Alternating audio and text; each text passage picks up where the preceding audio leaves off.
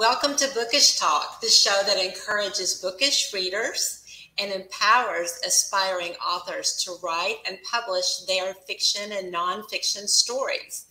I'm Paige Davidson, and co-hosting this show with me is my friend and author of 10,000 Miles with My Dead Father's Ashes, Devin Galaudet. We are especially excited about today's very enlightening show. It's in honor of Autism Awareness Month, and to share her special perspectives, interesting perspectives on today's topics and on human libraries. She is an ASD advocate, an author, a writer, and she is big on TikTok. She creates content, and she's a big presence there. In today's Author's Corner segment, we have Katherine Sellery, CEO and founder of Conscious Parenting Revolution, and author of 7 strategies to keep your relationship with your kids from hitting a boiling point. Devin, I know I could have used that when my kids were little. Absolutely. In the Writer's Corner segment, we have Dr. Wendy Labat, CEO of the Financial Cures LLC and creator of the Financial Cures System, a results-based program for financial mastery. Dr. Labat is the best-selling author of the Financial Cures book series, Diagnose Your Financial Health and Optimize Your Financial Health. Devin, can you tell us about today's virtual library? I absolutely can, Paige. Our inspiring background is of the Central Library of Calgary. It is a new library that plays a vital role and can accommodate more than twice as many annual visitors as the faculty it replaced. The library is wrapped in a striking triple glazed facade composed of a modular hexagonal pattern that echoes the library's efforts to welcome all visitors. The library boasts a generous 75,000 square feet of entry plaza and an outdoor amphitheater that allows its lively programming to spill outside. Inside, the program is organized on a spectrum ranging from fun to serious, and the library's more engaging public activities are featured on the ground floor, while quieter study areas can be found above. At street level, multi-purpose rooms ring the building to enhance connectivity with the outside, while the mezzanine hosts the children's library and its numerous playhouses. The whole building is encased in the same pattern, allowing every side to operate as the front of the library, and the same visual vocabulary plays a significant role in the library's new visual identity and wayfinding inside. Paige, what do you think? Oh, Devin, I can tell you I have experience working in public libraries. I have experience working at the State Library of Kentucky, and I can tell you that that is not your grandmother's library. That is an amazing space. From the outside, it looks modern and just contemporary, and it invites you to come inside. And when you saw those pictures of the inside, that is a library that I want to be in. I want to visit. It's bright, it's open, it's welcoming. I'm an author. I want to write there. I want to do research there. That is where I want to be to do work. So I am so impressed by this library. I would love to visit. So I guess we have to book a trip to Calgary. I think we absolutely must. Thank you, Devin.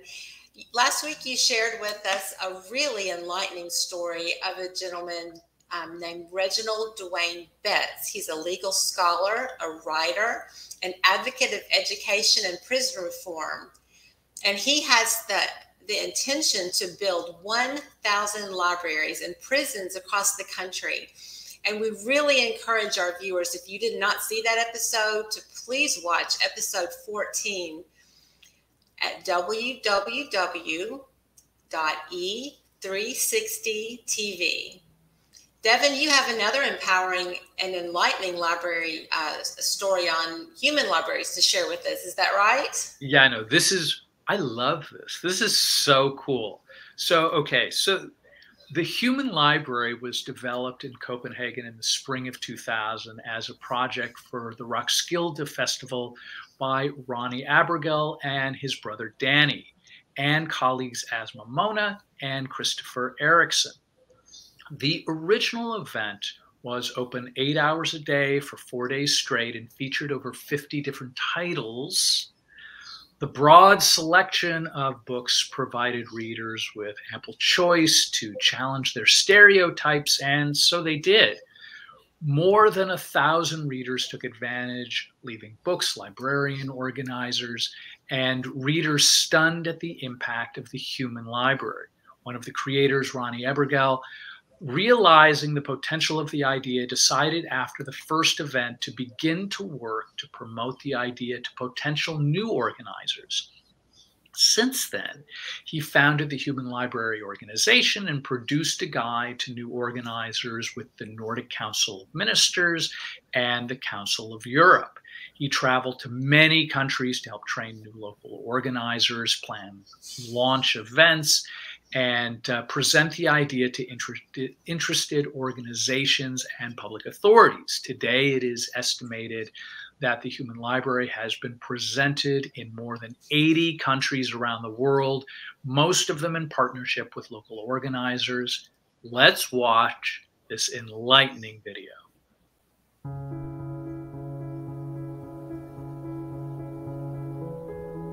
We are bringing the Human Library Project to the University at Albany.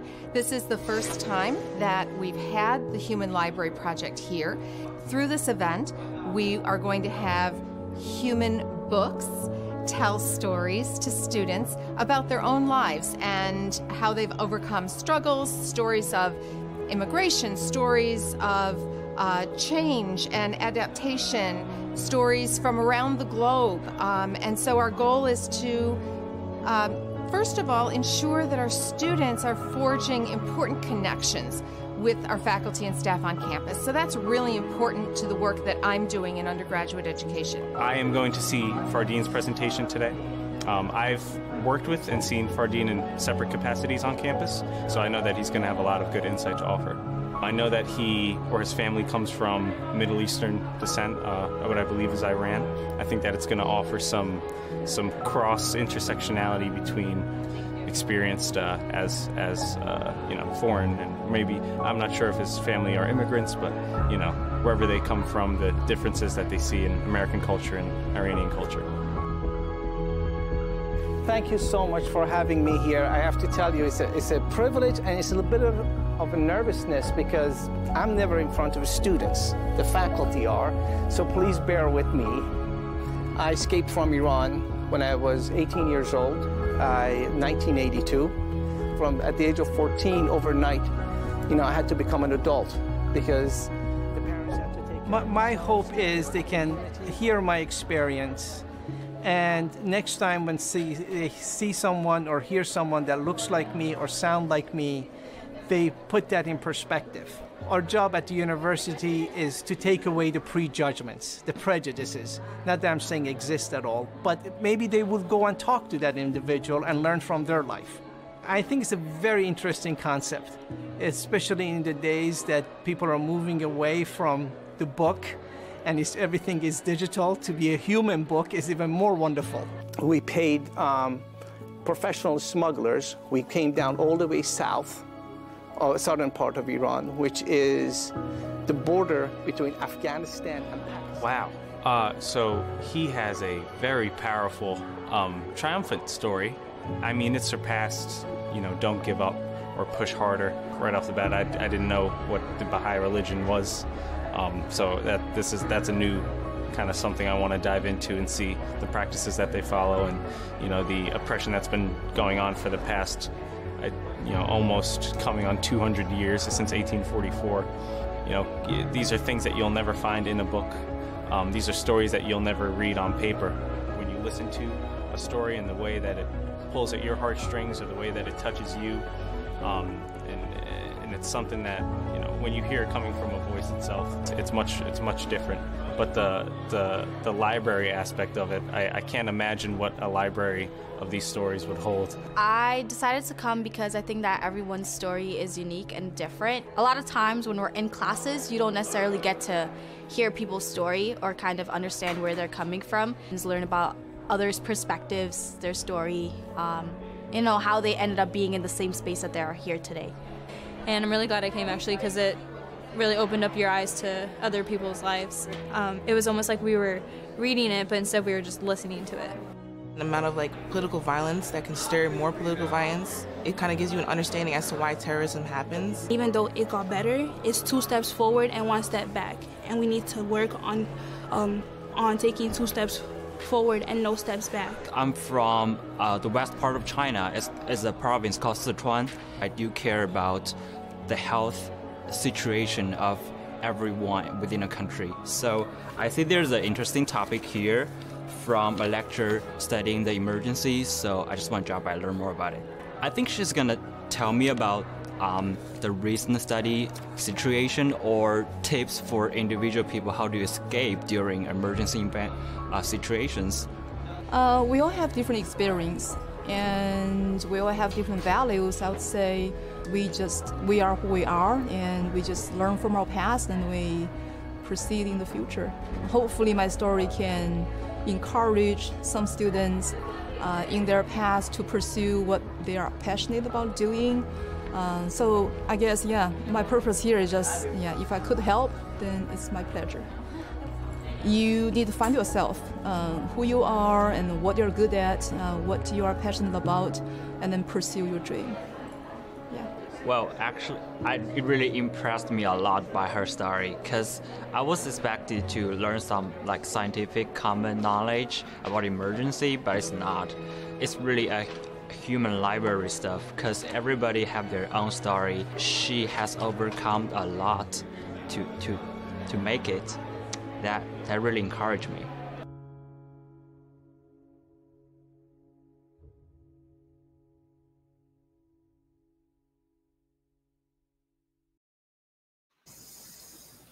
We want to welcome Christele to Bookish Talk today. And Christele, can you take a moment? We just watched an amazing video on the Human Library Project, and we would love to hear your thoughts about that project and also about how you feel that it empowers individuals in the autism spectrum to share their stories.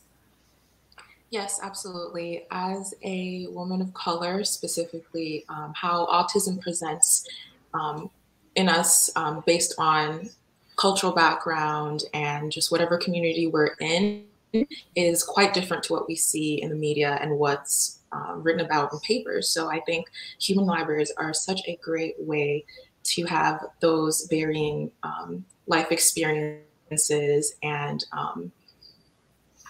to have those be known to everyone, and it'll be great for research as well as other children of color and parents of color who may not know what the symptoms are and how to recognize that in their children and how to help them. So it would be, human libraries are absolutely wonderful for those on the spectrum. I totally agree with you. I think they're an amazing way to connect with someone with a different experience. Christele, can you tell us what inspired you to write Salt and Savour, and what is the genre? The genre is actually adult romance, but from a very, instead of an escapist way, it's more of a walk in another person's shoes way. So it's kind of a role play. I saw there was a lack of diversity in this specific self-insert romance, and I decided to write something, start a project, a series of self-insert romances for women of color to kind of be a part of that. So it includes people on the autism spectrum, different neurodivergences, sexualities, backgrounds, ethnicities, as a little bit of positive activism and advocacy instead of kind of the heavy stuff. So that's what inspired it. A bit of fun for those that are of age, of course. Yes. Well, Christele, I love the way that you saw that need and you stepped up and you filled that need. So that's amazing. Devin, can you tell us your perspective? You know, I think the human library idea is incredibly important, because the truth of the matter is the more we get to know each other, the more we close in on the path to unity. And I think that's really an important human quality. So I love it. I love that too. And I'm familiar with the Human Library Project, but I've not been lucky enough yet to experience it. But Devin, I'm moving across country in a couple of weeks, and I challenge you to commit to find the closest Human Library Project to where we both live and to go experience that. I'm going to do that for sure when I move. Done. All right. Devin, last week you shared with our viewers how to write a book synopsis. This week, can you share with us the next step in book publishing? Absolutely. A query letter is a one-page introduction that you send to an agent, an editor, or a publisher, asking for representation or request for work. Query letters is a common part of many authors' careers. A well-written query letter can get the attention and interest of an agent or publisher, making it more likely for them to reach out to you for more information, hopefully a manuscript request. Query letter is basically a pitch for work or idea to generate interest from agents and editors. The work could be a novel, a magazine article, a nonfiction book. If an agent or editor believes they could publish your work, they may request the manuscript. That's the goal, or a few chapters to determine if it could move forward. This letter functions as an important step towards getting written work published. We will discuss next week on how to write a query letter. And when we come back from break, we will talk with Dr. Wendy Labat, the financial healer.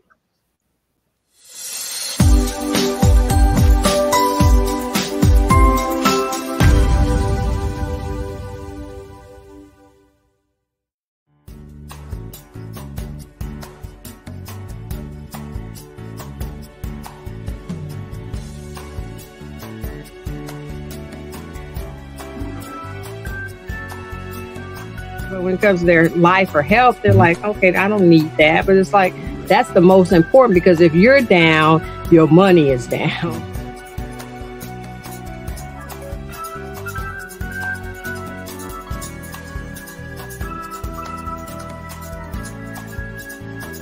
And you have to have knowledge, you know, you don't have to know everything, but there's some basics that you need to know. And the more you know, the better.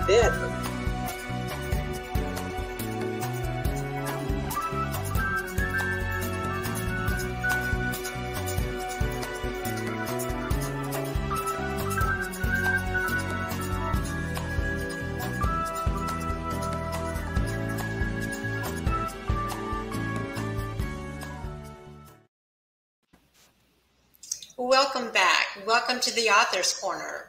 We have a serious mission here at Bookish Talk, and that is to enlighten, encourage, and empower inspiring authors like Christele to continue writing and publishing their stories by inviting these best-selling authors here to our club to share their story and their journey. Devin, could you introduce Dr. Wendy Labat and share her amazing bio with our viewers? It would be my pleasure. Dr. Wendy Labat, the financial healer, is the CEO of the Financial Cures LLC and creator of the Financial Cures System, a results-based program for financial mastery. Dr. Labat is the best-selling author of the Financial Cures book series, Diagnose Your Financial Health and Optimize Your Financial Health.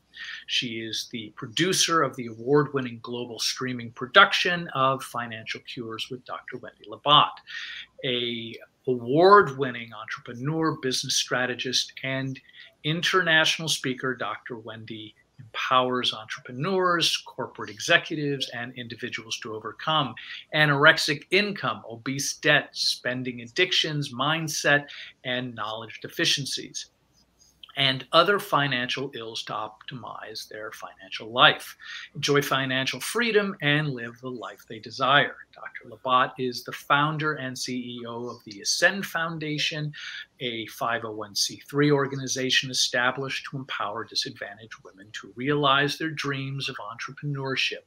Dr. Wendy Labat has her Doctor of Business Administration in entrepreneurship and almost 4 decades of experience as an entrepreneur.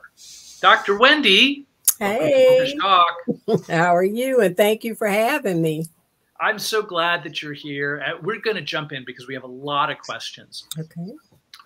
Wendy, what are your thoughts about the Human Library Project? It's kind of exciting, right? It is. I love it because it gives you a chance to hear stories that you wouldn't or automatically resonate with or really look into in a book. You know, you're going to hear from people that not only tell their story, but it allows you to hear their tone, watch their body language, and also just empathize with their situation, which gives you just a better perspective versus, reading a book and having your own biases and things. So I really love it.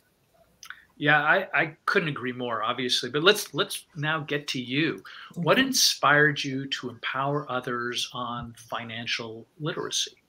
Well, I'm a breast cancer conqueror. And I'm also, I have a tax preparation business, a health insurance business. So I see folks, struggling and suffering financially, mainly because they don't know what they're doing, and it's not that they don't want to do better, it's just they don't know how to do better. So after my situation with conquering breast cancer, it left me in a position, and really God said, look, you're going on a crusade to empower other people to get their money right. So that's how I got into that, as far as helping other folks. But it's just that, especially now we're in an awful economy and people are really struggling. So, I'm on my crusade. I'm just being obedient to the mission that I've been assigned to.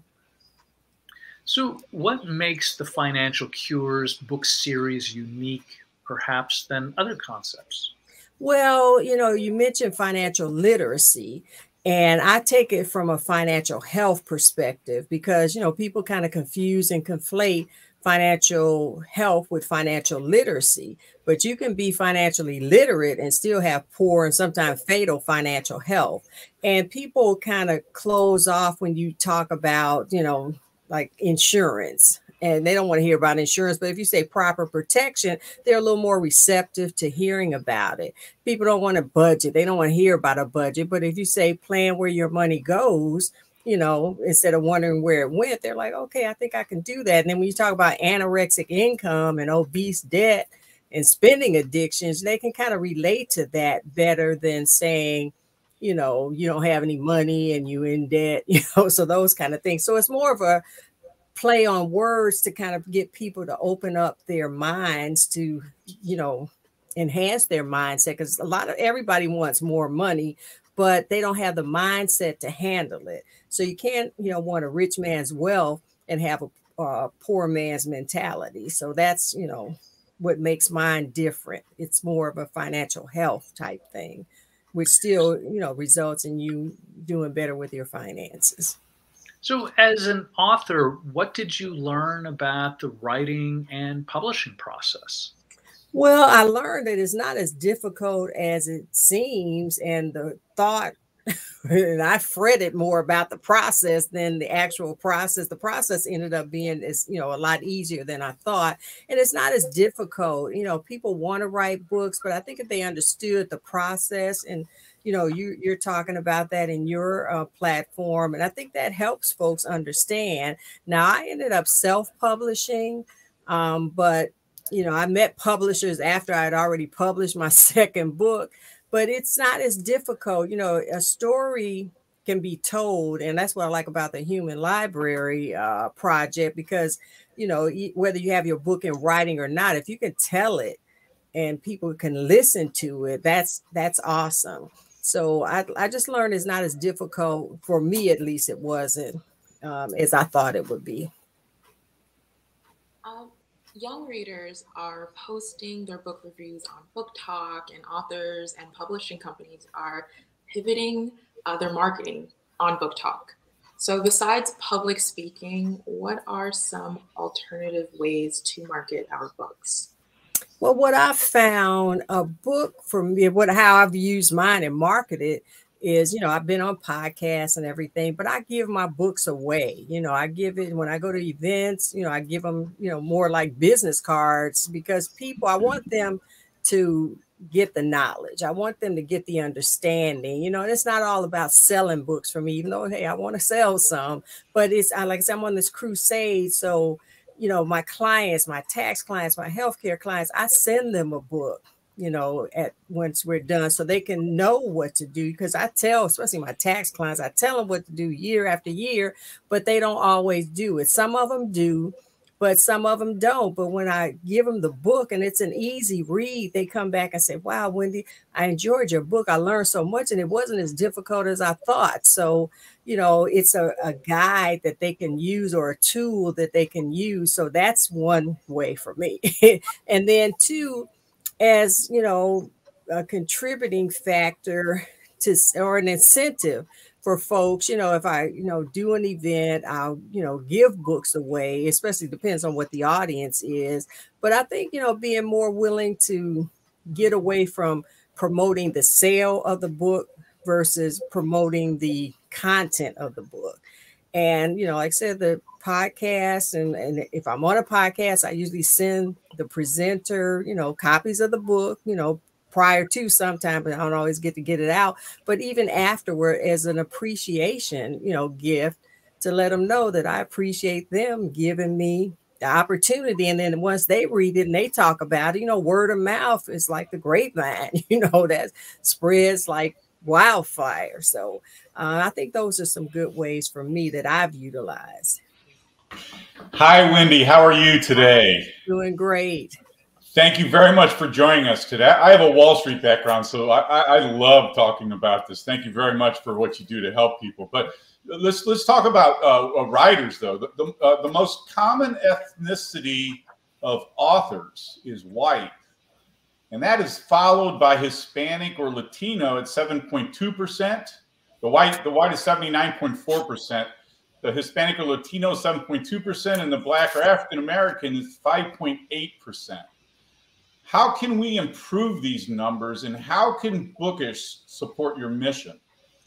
Well, I think the numbers can be improved by exposure to the process. You know, a lot of times in underserved communities, you talk about writing a book, it's like, you know, they think it's beyond their reach. But once they get a feel for it, and now it's, you know, you don't have to be as formal about your writing as back in the day. You know, you had to cross every T and dot every I, but now you don't have to do that. And I love the BookTok platform, because that's where this generation is. And that's where social media, especially in the Black community, is really kind of taken over. People would rather watch it than read it. So I think that's an awesome way to encourage people. That's like, okay, I can do this, you know, TikTok or BookTok, you know, presentation. And then if they realize they can convert that into an actual written book, I think that will help improve the numbers.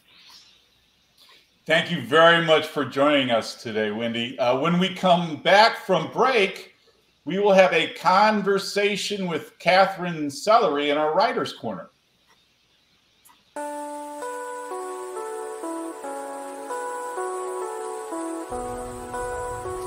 An enlightening quote by Albert Einstein: "Strive not to be a success, but to be of value." Encourage, enlighten, empower.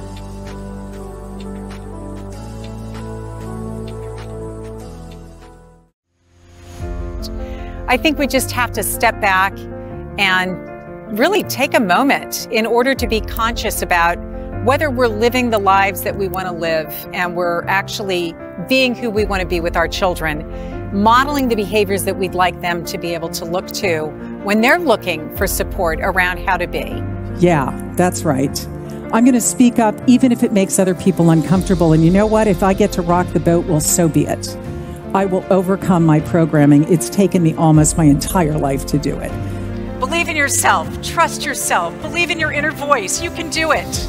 You know, what's an okay amount for a child to be on the screen or gaming a day?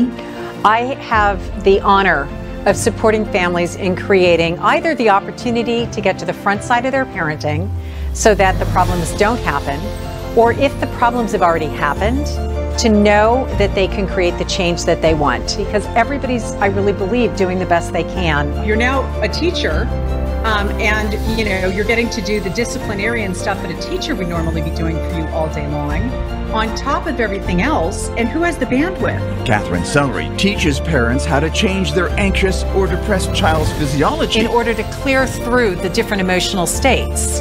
So there are ways that we can clear through the energy of emotion other than talk therapy, other than drug therapy. So we need to learn it, and we need to teach our children to learn it, because you can see already how we respond to everything depends on what we think about our feelings. So what we must recognize is that children need our compassion the most when they appear to deserve it the least.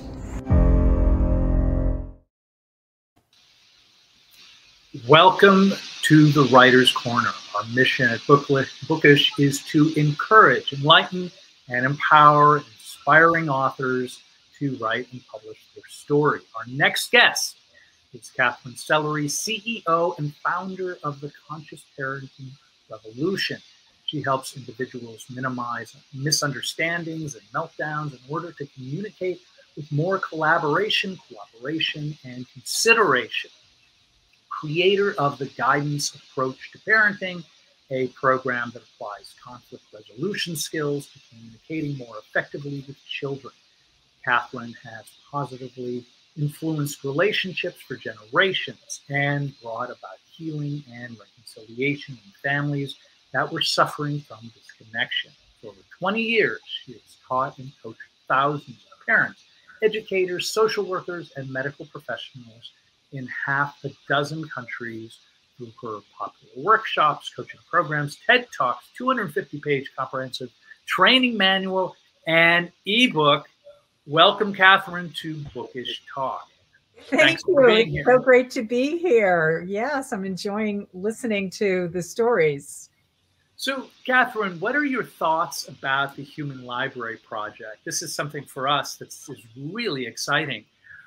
Did you have any idea or thought about it? Well, I'm just, for real, honestly, just getting exposed right now, and I loved what I saw. It made me think of Harry Potter. When, you know, the pictures come alive and now the books are coming alive. And that is so awesome for a book to come alive. It's so much more animated, so much more engaging, so much more, you know, that it can bring someone in to deeply understand another's experience and life from their shoes. So what inspired you personally to found the Conscious Parenting Revolution? Because it sounds like an incredible undertaking. Yeah. You know, it's my life story. Of course, we all have, you know, probably ended up where we are because of something about our own upbringing. That's the power of the past, the power of our families of origins to sculpt us and, you know, kind of decide this is going to be your PhD in life. You're going to overcome these things and be able to share your journey with the rest of the world. So I think for me, it was really my family of origin and his, mine, and our family, where my mom had her kids, my dad had his kids, they had us, and we were all together. And there was a lot of conflict. There was a lot of love. There was a lot of mess. It was everything. But in particular, there were dynamics that as a child watching and observing, only as the adult who can put them in perspective, could I understand how much harm was done by the absence of skilled communication. It just needed skills. It wasn't that anybody was good, bad, right, wrong. It was that they were lacking in the ability to connect with their own inner sense of things in a way in which they weren't merged with them. so that there was space between the feeling, not to be the feeling, but to be with the feeling, to be able to understand the connection between the feelings and underlying unmet needs, to be able to be with their inner world in a way in which their inner world didn't overwhelm them. And I don't know about you guys, but there was nobody in my family of origin who even had the language to talk about the inner and the outer world, who even had a context for understanding their own feelings and needs, or the vocabulary, who even had a worldview that could put, you know, all of it in the context of getting bigger than what's bugging you and having a sense of self that was larger than our inner experiences. I don't know about you, but for me, the conscious parenting revolution is going to transform the way children grow up and how they relate within themselves, to themselves, and the other, whoever the other may be, whether it's a parent or another authoritarian figure or someone possibly who's more egalitarian. But how do I relate as a child and overcome ageism? The unconscious, you know, is unfortunately skewed so that children's perspectives are minimized. Their feelings are minimized. Their worlds are minimized because it doesn't comfortably fit within the perspective of what an adult thinks they should be thinking, feeling, or doing. So I call it, you know, ageism, because unfortunately children are people too, but people don't see them as people too. I think it's some incredible work that you're doing. In terms of being a writer and an author, was there any fears or adversities that you experienced, and how did you overcome them to get your work out there? You know, it took a lifetime to really get pen to paper and, you know, to really be able to create the programs and the books and the workbooks and all of it, because I really do think of it as a life's work. So there was so much inside of me that wasn't clear, so much I didn't understand about myself. So it's a process of really growing up and being able to get to the point where I had enough clarity that I could share it with somebody else and it would land. So it was more about that than anything else, and getting to the place where I could feel within myself that I had enough clarity to be able to say it clearly enough and concisely enough that it would land for another person in a way that it could serve them. Oh, wow, Katherine, I really resonate with that. And I do agree with teaching children skills and having that access, especially with the ageism. As a teacher, a former teacher, I saw a lot of that.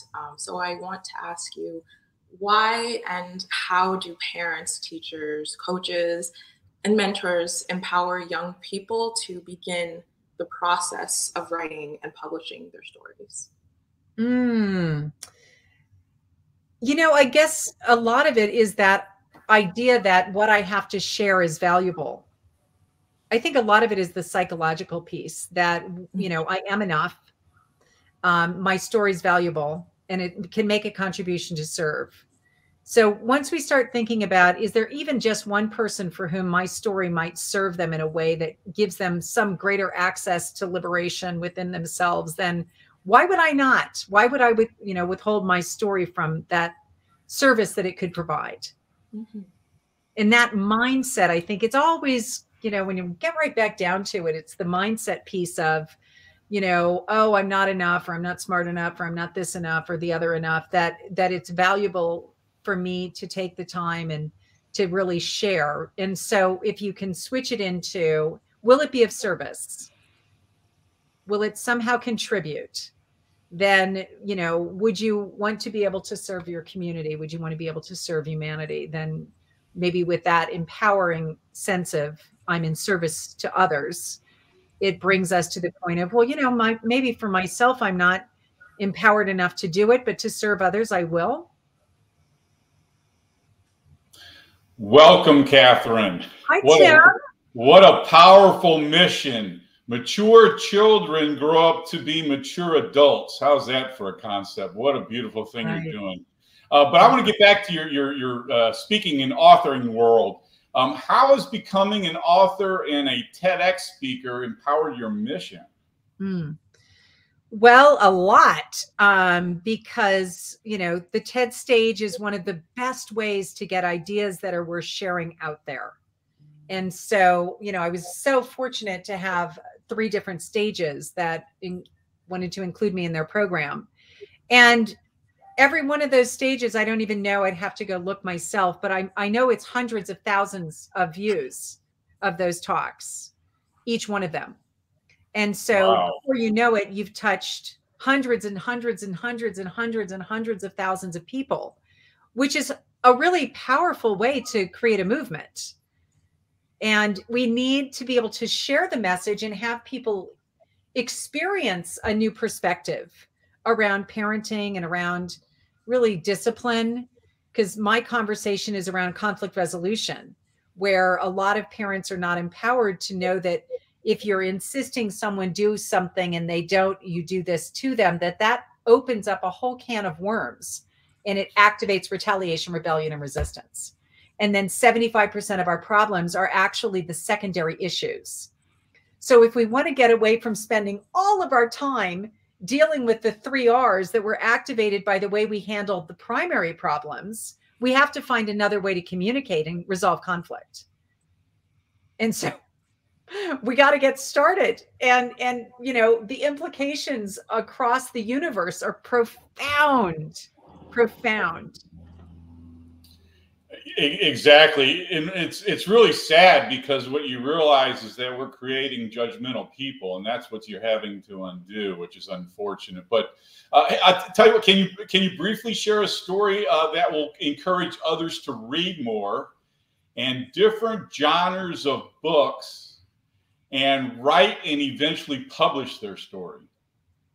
Well, when you're asking for me to share a story, do you want me to share a story from my book, or would you like me to share something that I talk about? It's something along those lines, or something that will encourage others. Your story is probably the best encouragement. I know my story is the best that I can tell, but so your story is probably the best that you could tell. Sure. Let me tell a story, which is really the one that I love to tell. I think I tell it both in my book and the TED Talk, and it's about bridging the ageism. And it had to do with, we would come back. We've been in Hong Kong for 32 years. We just came back to the US recently. And so my kids were born and raised there, and we'd bring them back to the States in the summertime to hang out with the grandparents. And we were here at my parents' house. And I said, Dad, could you watch Pia, my 5 or 6-year-old daughter? I've got to go run some errands. Okay, sure, honey. I'm happy to do that for you. So I left, and Dad and my daughter were together, and he was about 80 and she was about 5. And so there's a huge, huge difference in how he approaches discipline and how I approach discipline. And so when I came back, I said, Dad, where's Pia? And he said, well, I sent her to her room. Why? Well, she was disrespectful. Oh my gosh. Well, okay. I mean, what happened? Well, I made lunch and I told her it was time for lunch, and she ignored me. And she'll learn to respect her grandpa. So I've sent her to her room, and she can sit there until she understands that she needs to respect her elders. And I was like, oh my gosh. Okay, well, let me go down and talk to her. And she was crying in her room. She'd never had a timeout in her life. We never resolved problems by punishing people. We talked through the issues. And so I was like, Pia, oh my gosh, what's going on? And she was sobbing. I don't know, Mommy. I don't know. I was just finishing my drawing. And then Grandpa started yelling and getting so mad at me. I don't even know what I did wrong. Oh my gosh, sweetie. Well, let's go up and see if we can work this out with Grandpa. So I sat between my 80-year-old dad and my 5 or 6-year-old daughter. And I said, you know, you guys have really had a breakdown. You know, Dad, could you tell me what's going on for you? And well, she needs to learn how to respect her grandpa. When I call her for lunch, then she needs to come. And I said, okay, so you feel like Pia was disrespectful? Yes. Oh, okay. So Pia, Grandpa said he called you for lunch and that you were disrespectful. Do you know what that means? And she said, no, Mommy, I was just finishing my drawing. Oh, okay. So I turned to my dad and I said, gosh, Dad, she doesn't even know what the word means, but she was just finishing her drawing. I think you guys have had a huge breakdown in communication. And I said, I hope we can work this out. And I got up and left. And a few hours later, my dad came to me at 80 something and said, honey, it's a better way. That whole spare the rod, spoil the child concept, I think, is about over. That's how I was raised. I could understand that, but we're moving past that. I love that, giving kids respect. Exactly. That's what we're learning to do here. Katherine, thank you very much for joining us. What an exciting story. Bookish Talk is sponsored by Pivot Point School for Entrepreneurs. When you are ready to pivot from employment to entrepreneurship, they will point you in the right direction. So what you want to do is visit thrivingwomennetwork.com to learn more about their 10-week online certification course and scholarship program that starts April 23rd. When we come back from break in the Bookish Club, we will share our book recommendations. Thank you very much for joining us.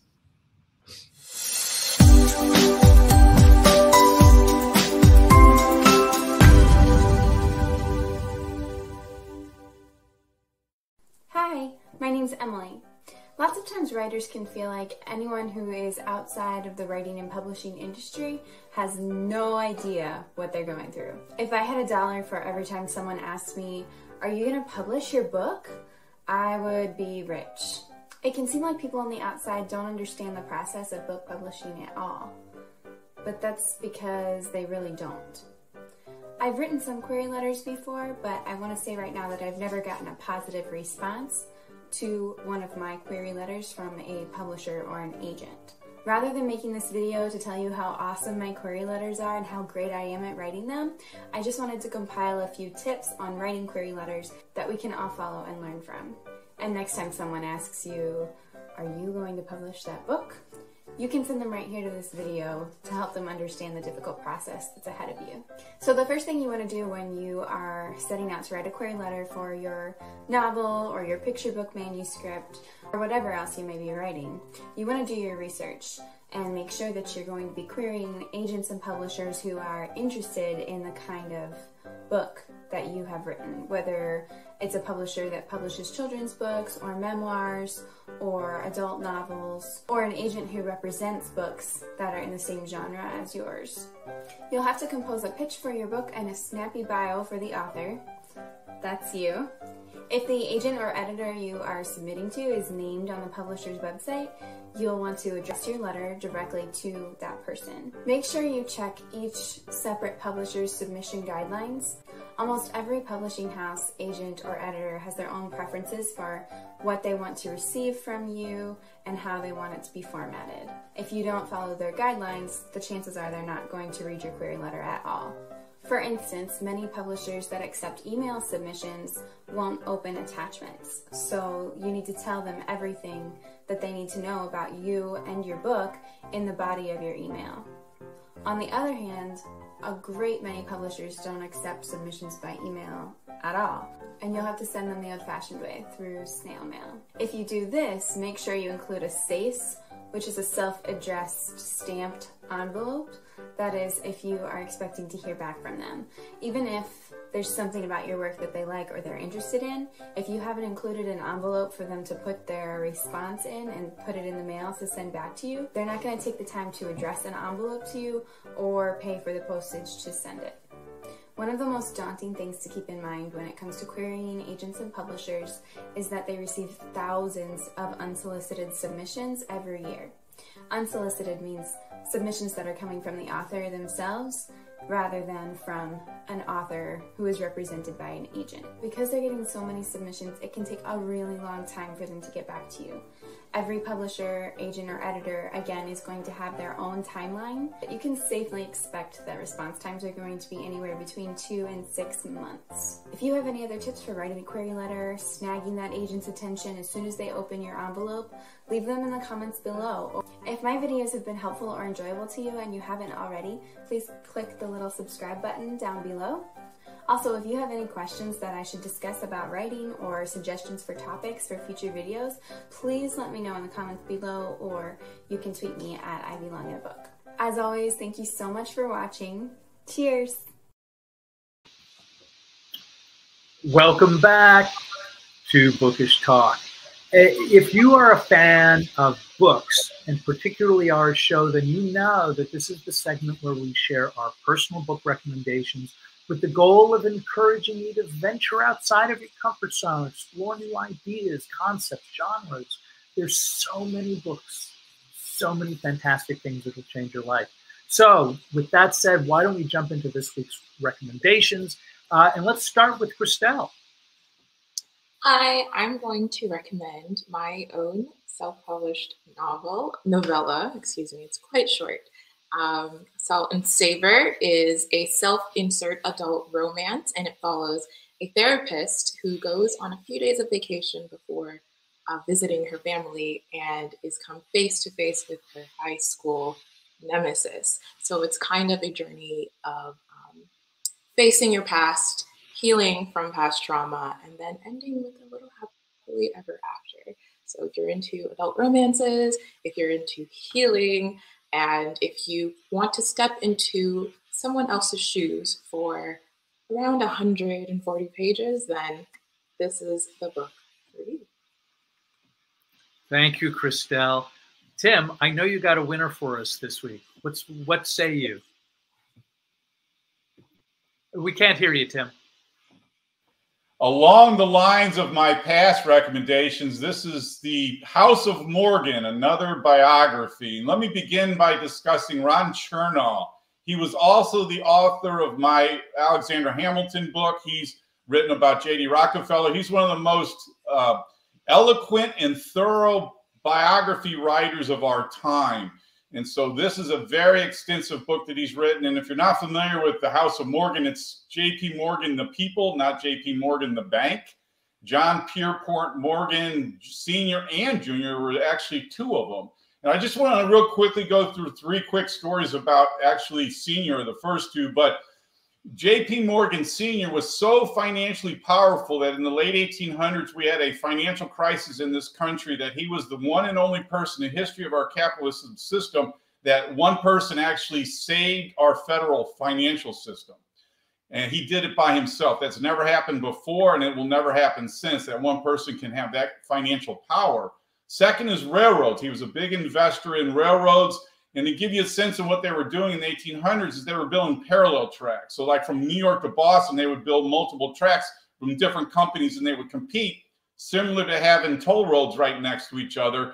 And what J.P. Morgan did is he invested in railroads. So he took all of the head of all these railroad companies and locked them in his library. And he said, you guys are not leaving until you fix this problem.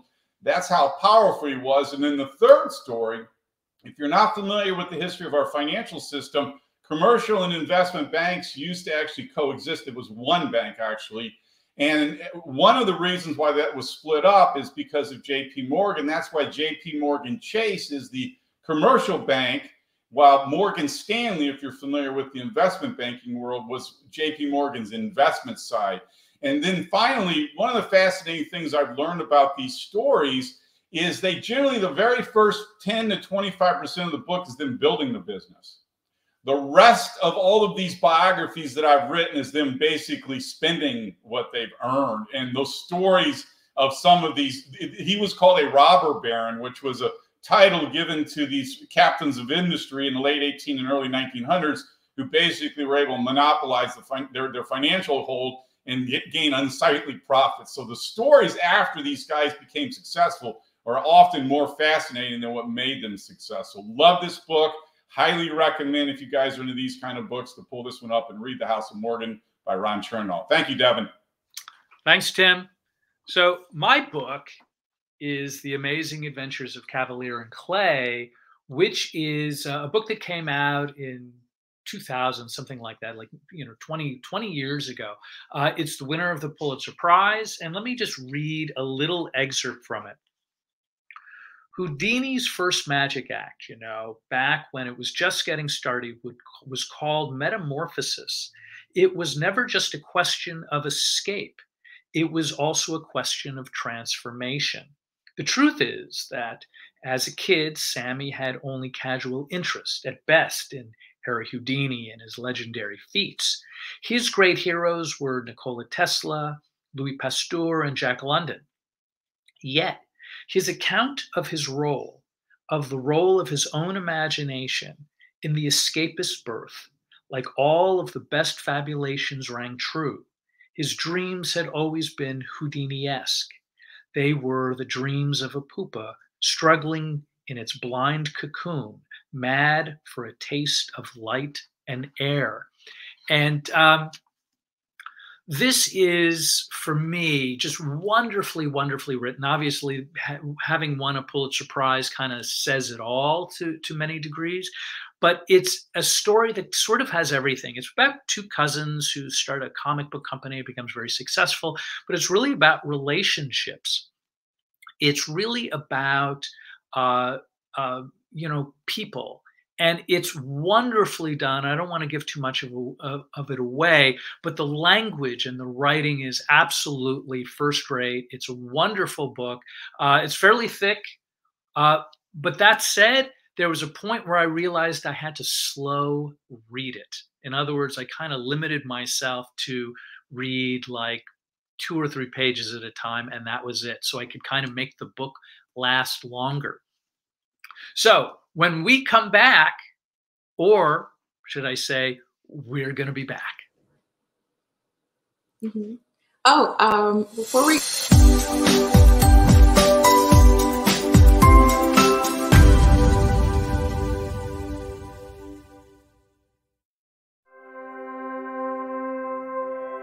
The Human Library was absolutely fantastic. I love this idea of having these human books. I talked to a refugee, I talked to a feminist, I talked to a vegan. Male to female, transgender, lesbian, and atheist. I have checked out pagan. I checked out Nahid.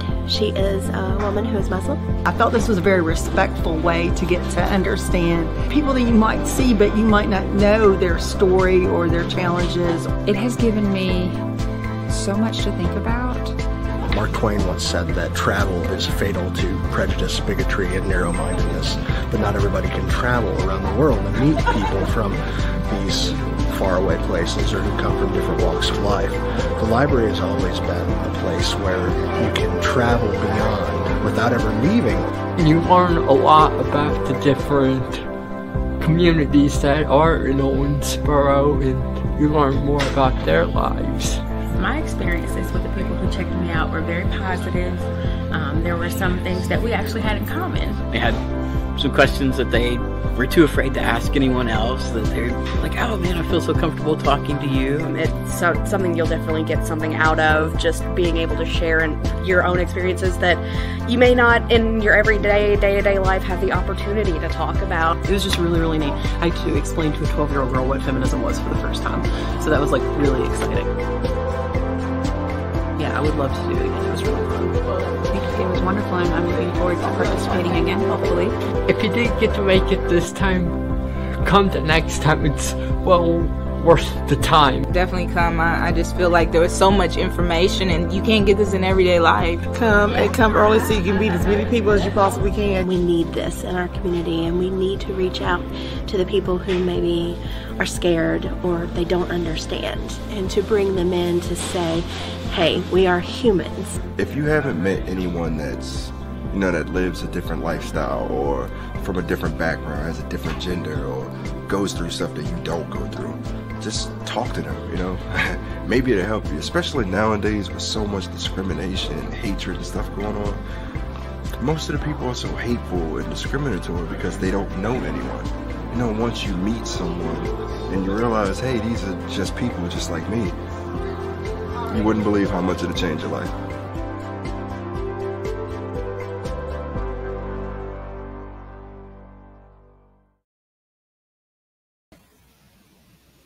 So we at Bookish Talk really encourage you, our viewers, to experience lots of different categories of literature and books, lots of different genres. You may have a passion for reading, but none of us don't, know what we don't know. And so if you have really limited yourself to only 1 or 2 genres of literature, you may end up writing in a genre that doesn't best suit you or your voice or your skills as a writer. And so when you love and explore all the different genres of reading and literature, you hear new voices, you read new books and get new ideas. And so we really want to encourage you to expand your horizons and check out lots of different kinds of genres as you are reading and exploring. And to get exposed to some different kinds of genres, watch recent episodes on E360 TV. Absolutely. And as always, we want to thank you for joining us on Bookish Talk. We sincerely hope that we said something, and we did. We said so many good things that will encourage, enlighten, empower you to begin your journey to write your legacy book or your first magazine article or whatever it is. Be sure to join us, our Bookish Club, and begin the journey to journal. Tune in next week when we will share more tips on queries and doing other things that are bookish. Visit our website at www.thrivingwomennetwork.com and subscribe and leave a comment or question. And you never know when it may end up being answered on our show. Thanks for being here. Thank you.